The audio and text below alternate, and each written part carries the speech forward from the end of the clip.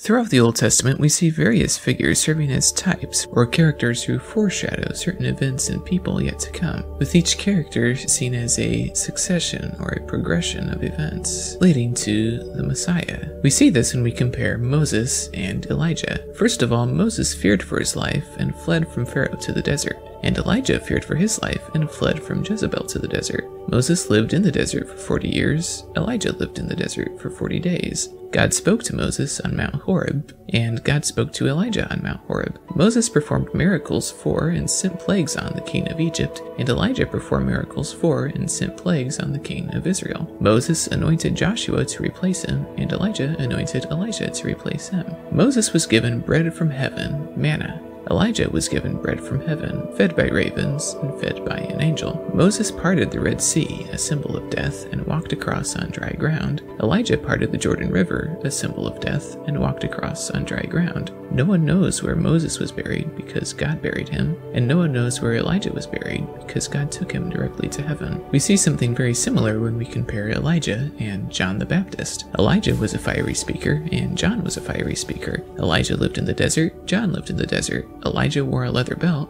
John wore a leather belt. King Ahab's wife, Jezebel, tried to kill Elijah, and King Herod's wife, Herodias, killed John. Elijah parted the Jordan River, a symbol of death, and John baptized people in the Jordan River, a symbol of death. Elijah took Elisha into the Jordan River, John took Jesus into the Jordan River. The heavens were opened when Elijah ascended and the Spirit came down upon Elisha. And the heavens were opened when John baptized Jesus and the Spirit came down upon Jesus. Elijah pointed the people to the one who would come after him, Elisha, and John pointed the people to the one who would come after him, Jesus. The prophets foretold that another prophet would come before the day of the Lord in the spirit and power of Elijah, and Jesus claimed that John was the Elijah who was to come. Now, we can take all this another step further by comparing Joshua and Elisha. Joshua means Yahweh is salvation, and Elisha means my God is salvation. Joshua came after Moses, and Elisha came after Elijah. Joshua was a lot like Moses, and Elisha was a lot like Elijah. Joshua parted the Jordan River, a symbol of death, and walked across on dry ground,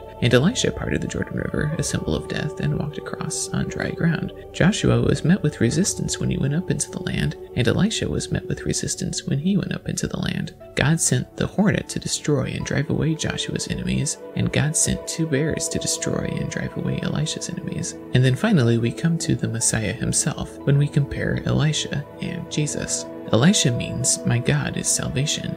Jesus means Yahweh is salvation. Elijah looks forward for Elisha. John looks forward for Jesus. The heavens are opened at the Jordan River and the Spirit comes upon Elisha. And the heavens are opened at the Jordan River and the Spirit comes upon Jesus. Elisha has more disciples than Elijah, and Jesus has more disciples than John. Elisha multiplies a small amount of food to feed 100 men, and Jesus multiplies a small amount of food to feed 5,000 men and again to 4,000. Elisha rescues an axe head from sinking. Jesus rescues Peter from sinking.